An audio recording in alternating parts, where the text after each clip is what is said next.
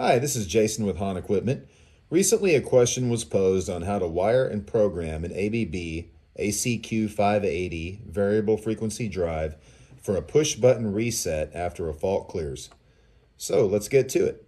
First, we're going to land a wire on terminal 10 right here to grab 24 volts. The drive is capable of producing its own 24 volts, and run that back to a push-button switch, normally open in this case.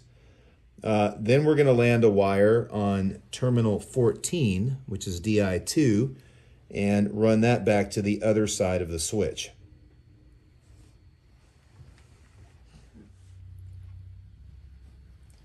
Now we're going to program the drive for a push-button reset for DI2. Press Menu, arrow down to I/O, select. Arrow down to DI2, notice it says not used, select. Arrow down to add use, edit.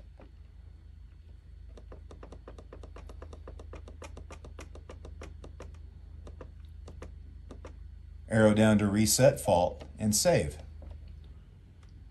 Then we'll back out.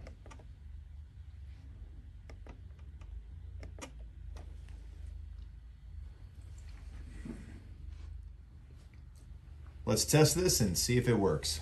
We're going to turn the drive on and simulate an external temperature fault. In this case, a motor overtemp.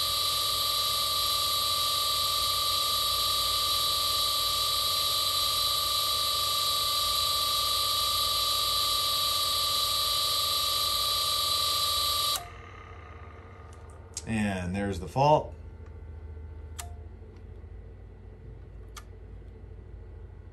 And it works.